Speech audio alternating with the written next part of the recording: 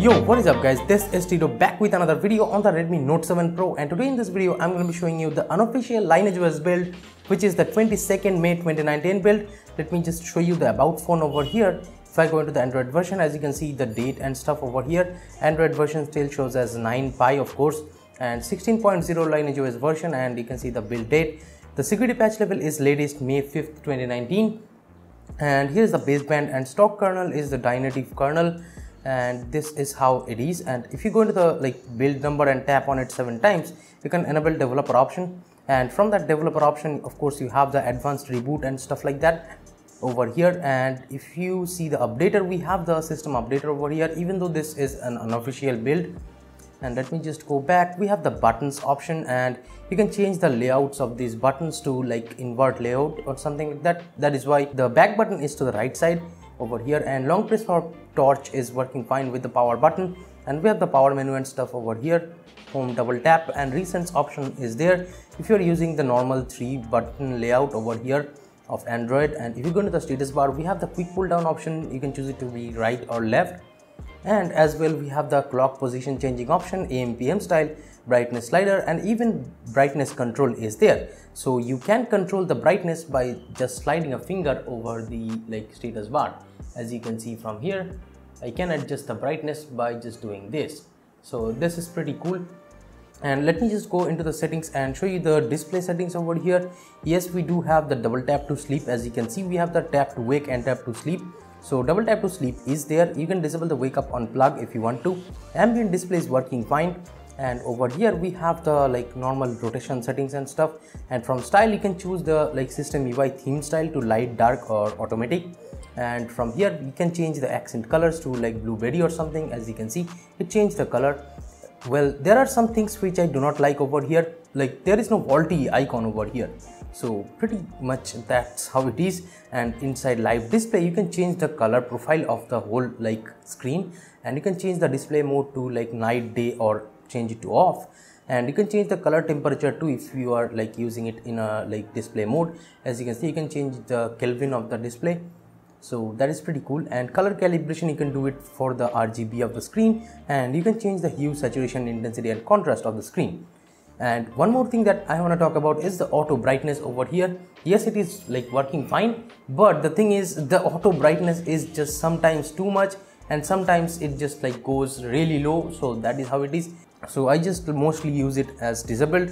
And one more bug that is present in this ROM that will really annoy you if you are flashing it, and I won't recommend it you flashing this ROM right now. And if you really want to flash this ROM, here is how you can flash this ROM over here on the Redmi Note 7 Pro. Yes, this is totally a different method of flashing ROMs from now on. So do check that video out. I'll recommend you watching that video before flashing this ROM.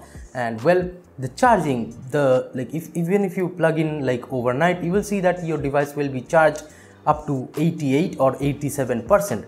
So that is a really annoying thing. It doesn't charge up to 100% with this kernel or something, I don't know, but it does not go up above 88% whenever you are charging. So make sure you keep that in mind. And this is the stock camera over here in this ROM. As you can see, this is how it looks like. Snapdragon camera is present over here, and it just takes basic pictures. But you can flash the stock camera right now over here. As you can see, we have the MIUI camera, but make sure you note that the 48 megapixel mode does not work over here.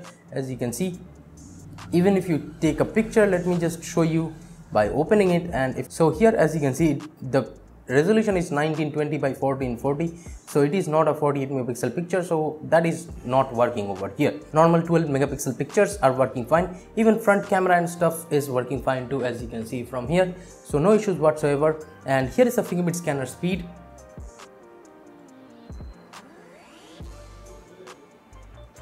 So as you can see, the fingerprint scanner speed is not bad at all. It is pretty fast, and even face unlock and stuff does work over here.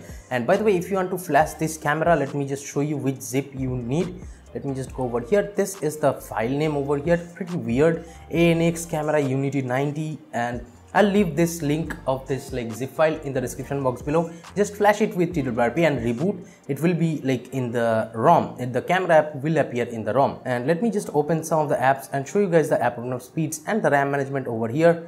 It's open Facebook and Twitter, Play Store, YouTube and Instagram. So now let's open all the apps from memory again. So as you can see, all the apps are in memory, so no issues whatsoever. This is just loading because I'm not connected to my Wi-Fi. My Wi-Fi is not working really right now. So as you can see, all the apps are in memory. And by the way, I'm using the Poco launcher over here, and it does work fine too. And you can use the default launcher too if you want to. The Trebuchet launcher is the default launcher over here. And Google Pay does not work over here by default, but you can get it to work like by disabling the phone and SMS app permission from Google Play services. But otherwise, Google Pay by default out of the box does not work. It won't let you set up. It will just say that your device is rooted over here. And you can install Google Camera too if you want. Any Google Camera zip, I'll link it below. You can install it because the Camera 2 API is still present over here by default in this ROM. Otherwise, the ROM is fast. Here is the Android code, the Call of Duty and stuff, everything works over here. Even PUBG gaming is fine. You can play on HD and like ultra settings, I think. So that is pretty much it. And the audio effects is there, as you can see. You can change the audio effects if you want to like tweak the sound, but the sound output via the headphone jack over here in this ROM is pretty amazing. It is really flat and I like the sound quality over here, not gonna lie. And like I miss one thing, that there is no 3-finger screenshot gesture, so that is a bummer, but yeah, it is not present over here. And you can disable the touch sounds and stuff, but there is no Mi Audio Direct or something because we have the audio effects over here. And sound output via the headphone jack and Bluetooth as well is super fine. Even with the Bluetooth, the sound output is great. And if you're talking about VoLTE calls, yes, VoLTE calls does work super fine, and even like call recording option and video calling option too are there, so you don't need to worry.